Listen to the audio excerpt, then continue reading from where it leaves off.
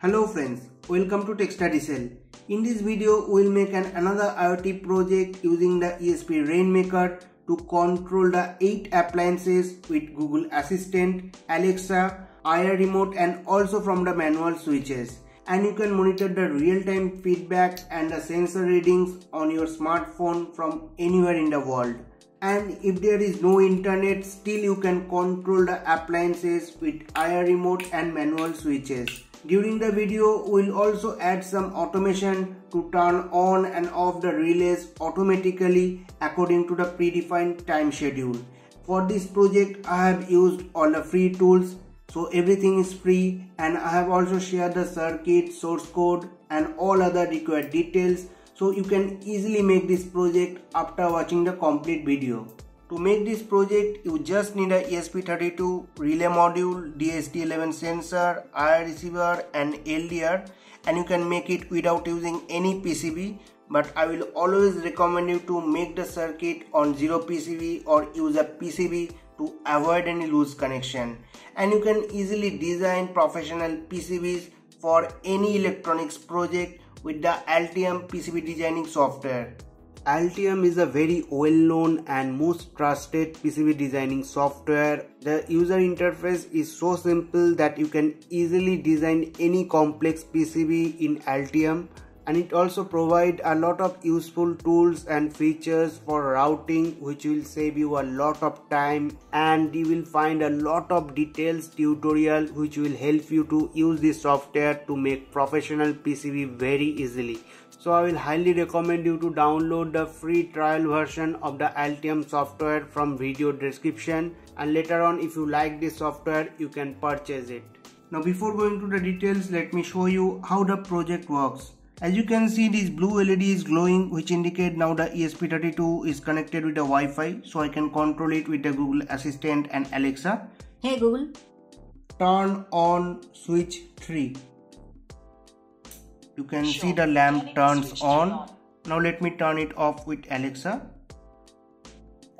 Alexa, turn off switch 3. Okay. You can see the lamp turns off, and I can also use the IR remote to turn on and off the lamps. Let me show you. I can easily turn on all the lamps with the IR remote, and if I press this button, all the lamps will turn off together. Now let me use the manual switch to control these lamps, and you can see I can easily control all the lamps with the manual switches. Now let me turn off the Wi-Fi and show you how it works without internet. After turning off the Wi-Fi, you can see the blue LED turns off, so I can only control these appliances from the IR remote and from the manual switches. Now let me turn on the Wi-Fi again. If the Wi-Fi is available, the ESP32 will automatically connect with the Wi-Fi and the blue LED will turn on. So now again I can control all these lamps with Alexa and Google Assistant. Hey Google, turn off all the switch. Okay, turning 8 switches off. Now let me go to the RainMaker app to show you the sensor reading. Now here you can see the sensor reading, the temperature, humidity and the LDR. First let me cover the LDR with my hand, and you can see the value updated. Now if I remove my hand, again you can see the updated value. Now let me increase the temperature with a drag.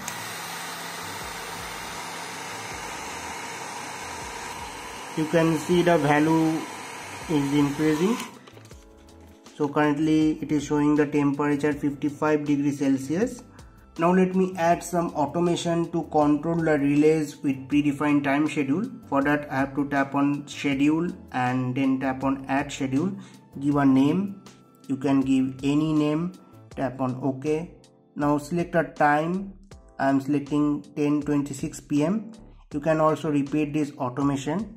And in the action I want this 6th relay to turn on. Now let me tap on done and then I will save it. Currently it is 10:25, and as per the automation at 10:26 PM the 6th relay should turn on. You can see the 6th relay automatically turns on. So this is a very useful features. You can add any automation according to your requirement with the ESP RainMaker app. So now without any further delay, let's make this project.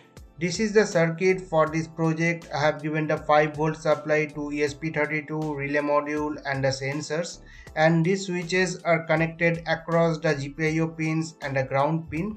Now if you want to use push button, then you just have to connect the push buttons across the GPIO pins and the ground pin, and please take proper safety precaution while connecting these appliances with the relay module. As you can see, the circuits are very simple, you can easily make it, but I will highly recommend you to use a PCB for this project, and you can download the free trial version of the Altium software from the video description and use it to make professional PCBs for any electronics project. And you can also use this PCB for this project. I will also share the Java file in the video description. Now these are the source code for this project. You can download all these codes from our website iotcircuithub.com. Just visit the article link given in the description. Then you can download all the codes from these buttons. After downloading the codes, first you have to upload this code to ESP32 to get all the hex code of the IR remote buttons. So first you have to connect the IR receiver with the ESP32 as per the circuit.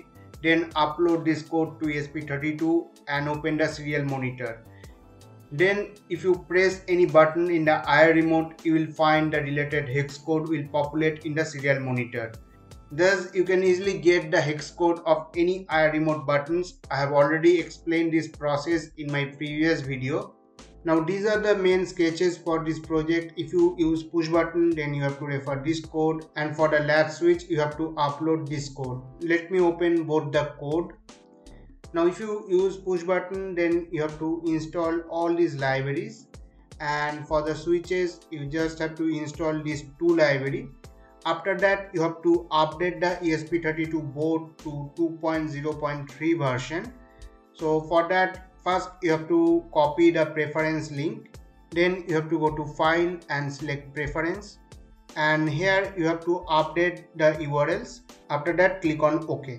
Then go to tools, select the board, then boards manager, then search for ESP32, and here you have to install this version 2.0.3. I have already installed it.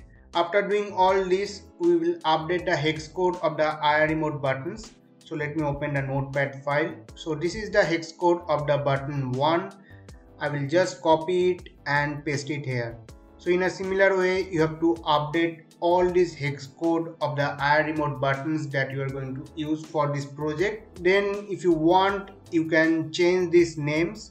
So these are the device name. Here I have given the name switch 1, switch 2, switch 8 like that, but you can give any name as per your requirement, like room light, study lamp. Alexa or Google will identify the device with this name. And this is the node name. If you want, you can also change it. Under this node you will find all these devices. So if you refer the same circuit, after doing all these changes, you can directly upload this code to ESP32. For that, I will go to tools and select the board as ESP32 Dev module. Then in the partition scheme, I will select the RainMaker, and after that I will select the proper port. Then I will hit the upload button. And in the code, these are the GPIO pins I have used for this project. So if you want to change the circuit, you can update the GPIO pin accordingly. If I go to void setup, so in the void setup I have set the timer interval 2 seconds. So after every 2 seconds, if the Wi-Fi is connected, then it will send the sensor data to ESP RainMaker. After uploading the code to ESP32, you have to open the serial monitor. So here I have selected the baud rate 15200. Now I will press and hold the boot button of the ESP32.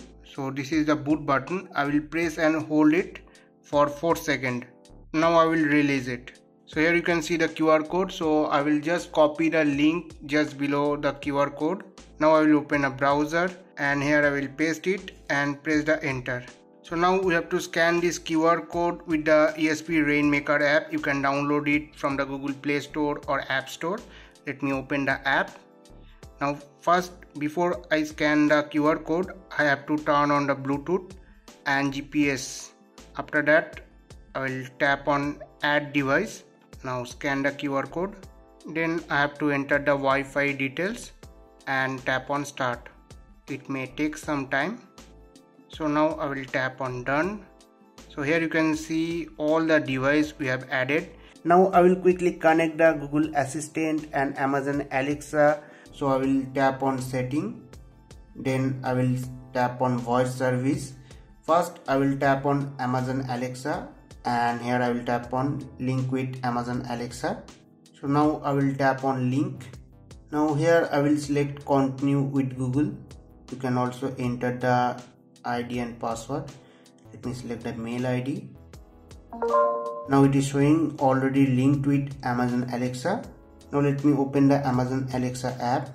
So if I go to device, you can see the 8 device already added in the Amazon Alexa app. Now again I will go to the RainMaker app. So now we will connect the Google Assistant. For that we have to open the Google Home app. So let me open the Google Home app. You can install this app from Google Play Store or App Store. Now I will tap on this plus icon. First I will create a home. So I will tap on create new home, and here let me give the name smart home. You can give any name. Now I will tap on continue. I will not enter any home address, so I will skip this step and select continue without address. So our home is created. Now again I will tap on this plus icon and select setup device, and now I will tap on works with Google. Here I have to search for RainMaker. So let me type the RainMaker. So I have to tap on this ESP RainMaker. Now I will tap on continue. Now let me exit to main dashboard. So here you can see all the 8 devices added successfully, and during this process you can see the blue LED is glowing, which indicate now the ESP32 is connected with the Wi-Fi. Now let me connect the ESP32 with the relay module according to the circuit. So this is a very useful IoT project and you can easily make it in your home. If you find this project helpful, then please give a thumbs up and share it with your friends. Don't forget to subscribe for more such videos. Thank you for watching. Have a great day.